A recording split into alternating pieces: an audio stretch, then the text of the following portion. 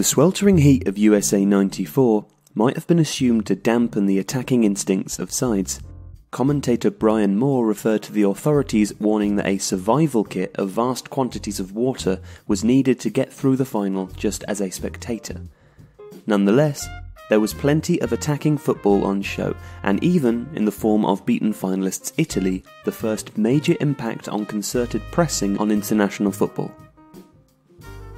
Italy, coached by Arrigo Sacchi, who made AC Milan such a force between 87 and 91 before taking over the Azzurri, employed similar tactics to the Rossoneri.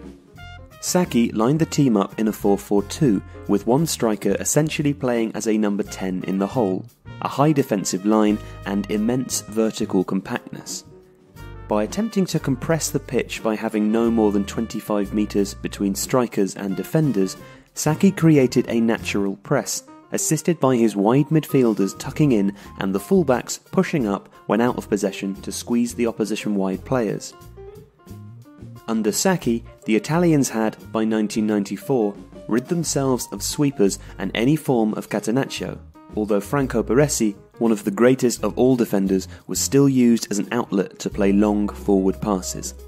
However, Italy defended without a spare man, using anticipation and positioning rather than intrusive man-for-man marking and a libero. In attack, both fullbacks got forward, while central midfielders Dino Baggio and Dimitri Albertini, while both capable of playing a box-to-box role, tended to sit. Roberto Baggio dropped into the hole behind Daniele Massaro, and the energetic Nicola Berti and Roberto Donadoni played as classic wide midfielders rather than wingers, tucking in when required but also capable of giving width. The Italians were incisive with the ball, transitioning quickly with short passes and looking to play wide or through Baggio, who had some license to drift around when in possession.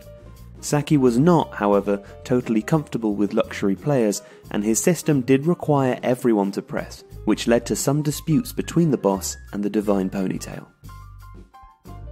Brazil, who beat the attacking 4-4-2 of Sweden in the semi-finals, played a version of 4-2-2-2 seen in our last video. This was not nearly as creative in form as it had been in 1982, however. Mauro Silva and Dunga were no Cerezo and Falcao. Indeed, while Dunga did often play quick long passes in the fashion of a regista, Brazil's use of Mauro Silva, dropping off to sit just in front of the back four, especially when the fullbacks went forwards, would not look out of place in Tottenham's current system.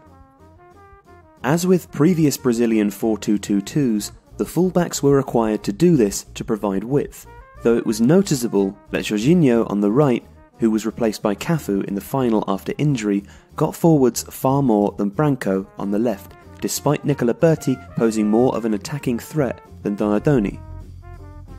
The front four of Romario and Bebeto in front of Mazinho and Zinho played with fluidity, but the strikers were better players than their supporting trequartistas, and so Brazil often looked for the long pass from Dunga towards either Romario or Bebeto, both of whom dropped deep, while Mazinho and Zinho broke wide to tie up the Italian defence. While Brazil won, it was on penalties after Baggio's famous miss. Brazil's fourth World Cup title was surely its least satisfying, tactically and aesthetically. France won on home soil in 1998, just as Uruguay had in 1930, Italy in 1934, England in 66 and Argentina in 78. They achieved this without an especially talented centre-forward, either using Stefan Givorsch, with Jonathan Wilson stating in Inverting the Pyramid that it may well be from a technical point of view he is the worst centre-forward ever to win a World Cup. Aimé Jacquet, the French coach, needed to accommodate Zinedine Zidane and ameliorate the weaknesses up front, without exposing the team defensively. He did this using a 4-3-2-1. In the 4-3-2-1, the so-called Christmas tree formation, a tough, solid central midfield three can cover for the less defensively minded attacking midfielders who can push up or wide or drop to gather the ball as needed. Width comes largely from fullbacks, where for France, Lilian Thuram and Bizet Lizarazu were outstanding both in attack and defence.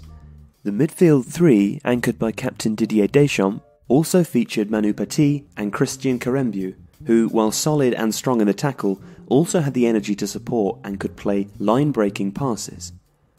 Up front, Givors played much as Serginho did for Brazil in 1982, a strong, disruptive focal point to hold up the ball and occupy the opposition's central defenders, while behind him, Yuri Djorkaeff and the imperious Zidane created and moved into scoring positions. The 4-3-2-1 requires excellent midfielders in the five that split 3-2, as well as energetic fullbacks who can provide width in attack while also getting back to defend to stop the midfield having to drop too deep. France had such good players that it worked, even with Givors up front. Their opponents, Brazil, were beaten 3-0, perhaps a final defeat for the 4-2-2-2. Under coach Mario Zagallo, who had won as a player in 58 and 62 and as a manager in 1970, Brazil also relied on the energetic fullbacks Roberto Carlos and Cafu for width. Unlike previous Brazil sides where the right-sided fullback was more attacking, with Cesar Sampaio anchoring and Dunga again passing long from deep. The system was different from the pure 4-2-2-2 of 1982 and 1994, with both Leonardo and Rivaldo more comfortable attacking from wide, and also both able to drop deeper and tuck inside so that the fullbacks created genuine overlaps. With Ronaldo, scorer of 4 goals in the tournament prior to the final, up front assisted by the wily Bebeto, who dropped off into a more creative role in the hole, the formation could resemble a 4-2-3-1 or a 4-1-2-3 at times, but as was usually the case with Brazil, most players save the 2 centre-backs and the sitting midfielder popped up wherever momentum took them. Nonetheless, Aimé Jacques's France overwhelmed Brazil in the final, with Zidane proving his status as one of the world's finest players, perhaps ever. France's system was designed to make the most of an attacking talent without compromising defence, and it worked marvellously.